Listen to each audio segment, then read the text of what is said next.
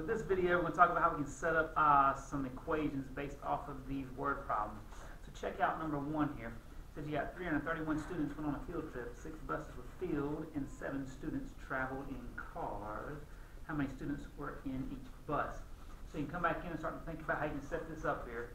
So see, we got 6 buses, and that's going to be what we're looking for, how many students are in each bus. So you can say 6 times. I'm going to use n for the number of students. It doesn't matter what letter you use. I've talked about this before. You can use any letter you want. So 6 times the amount of students in each bus plus the 7 students that were in the car. And all that should give you the total on the field trip, which was 331. So that's an equation set up for this particular problem. When it comes to solving this here, think about the steps we talked about. Focus on the side with the variable. Work with the 7 first. Opposite of adding 7 is subtracting 7. Do it to one side of the equation, do it to the other. This cancels here. Remember, you may see me circle it sometimes in my notes. So this cancels. 6n comes down. That equals 324. And now to finish this off, you will divide both sides by 6. This opposite of multiplying by 6. You do it to this side, do it to this side here. So you see the final answer here is going to be n. This cancels over here. Equals 54 when you divide 324 by 6. So final answer now is 54. Checking out this next one here. Let's see. She's got to spend $24 on 7 pencils. After buying them, she had $10. So how many did each pencil cost? So let's see. You bought 7 pencils. You're trying to find out how much each pencil costs. So you can do 7 times the amount for each pencil. I'm going to use P for pencils. Plus, see, after buying them, she had $10 left. So plus that $10 she still hasn't spent. And all that was the total she started with, which was $24. So that's an equation you can use to set up and solve for this particular problem. Now from here you can go ahead and start the solving process. Focus on the side with the variable. Let's work with the 10 first. Opposite of adding 10 is subtracting 10. Do it to one side of the equation. Do it to the other side. Here bring down that 7p. This cancels here. Bring down the equals. We're left with 14 here. And then finish it off by doing the opposite of multiplying by 7, which is dividing by 7. So here you're left with 2 for that final answer. Therefore, $2 for each pencil. These next 2 problems here, when I've done with students in the past, they really kind of give them a fit when it comes to setting them up. So let's talk about it first in terms of what it's asking and think about how we can solve it. So it says, let's see, the sum of 3 consecutive numbers is 72. Consecutive means the numbers are in a row. What is the smallest of these numbers? So let's think about, and so they always call me over and say, Mr. I'm having trouble setting up this equation. And so what I'll do with them, I'll say, okay, when it's talking about consecutive numbers, I'm going to put on the back of this paper here. Let's say that, I'm going to pick just a couple of random consecutive numbers. Let's say you have 2, 3, and 4, something like that. Okay, those are 3 consecutive numbers. I don't know with all 3 in a row.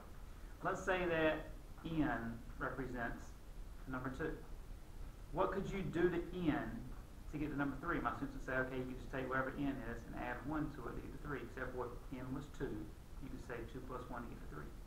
Then I'd say, all right, what can I do to n to get to 4? You say, well, if n is 2, you can do 2 plus 2 to get to 4. So I'd say, okay, so if you have 3 consecutive numbers, and the first one's n, the next one would be n plus 1, and then one after that would be n plus 2. If I had known, it would be n plus 3, and so forth. So you can use that when it comes to setting up this equation. So use the n plus n plus 1, and you may see me write it like this and say, hey, that's one number there, n plus, and then n plus 2. And like I said, you may see me do like this because that's representing one number. So there's our first number, our second number, our third number, and it says the sum, if I put addition signs and everything, is going to be 72, so it equals 72. Now, when we start to simplify expressions here, in other words, combine like terms, you really don't need the parentheses.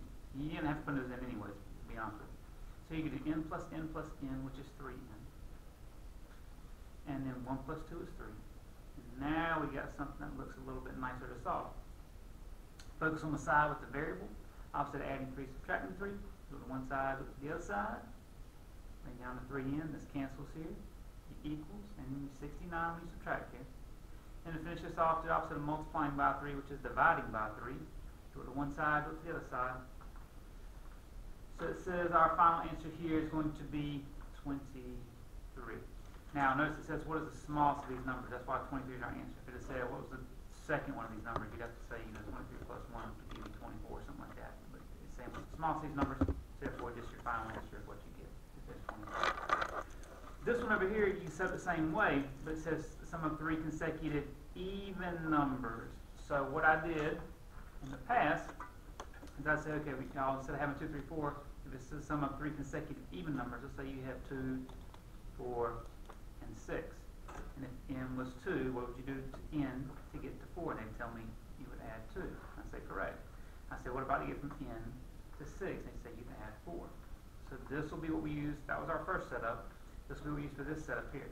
So we come back over here. We'll do n, that's our first number, plus n plus 2 plus n plus 4. And the sum of all this has to equal 48. So a similar setup to what we had for the first one over here, except these were 3 consecutive numbers. That's why we just used the 1 and 2 here. These are 3 consecutive even numbers. That's why we did the 2 and the 4. So from here we go back in and start to solve it, and just like we combine like terms over here, we'll do that again. So we get 3n plus 6, and that's going to equal 48. Keep solving it over here, so do minus 6 minus 6. Get 3n equals 42. And then finish off by doing the opposite of multiplying by 3, which is dividing by 3. Go to one side, go to the other side, and it gives me 14 for this answer. Notice it says what's the smallest of these numbers again, so whatever you get for n is just your final answer. Now, I want to pull this paper up a little bit and let you take a second and pause the video, read through these 4-word problems here, and see if you can set up an equation for these and solve them.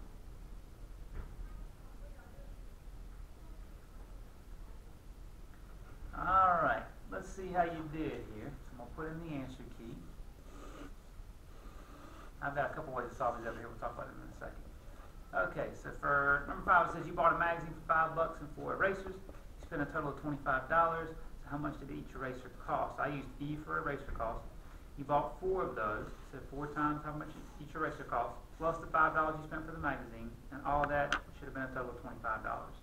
So from here, once you do the steps, subtract 5 and divide by 4, 5 should have been your final answer on that problem. Number 6 is one that, other than number 3 and number 4, number 6 is always the one that gave people a lot of fits when it came to setting it up.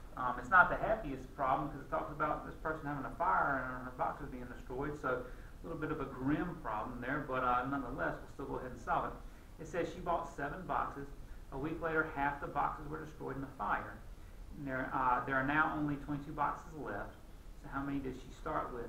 So there's 2 different ways I've seen people set this up. This one obviously looks like a much easier way to solve it.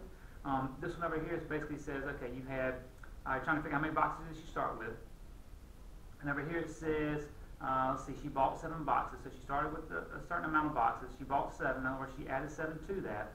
It said half of them were stored in the fire. So you would take this total here and cut it in half. In other words, multiply it by half.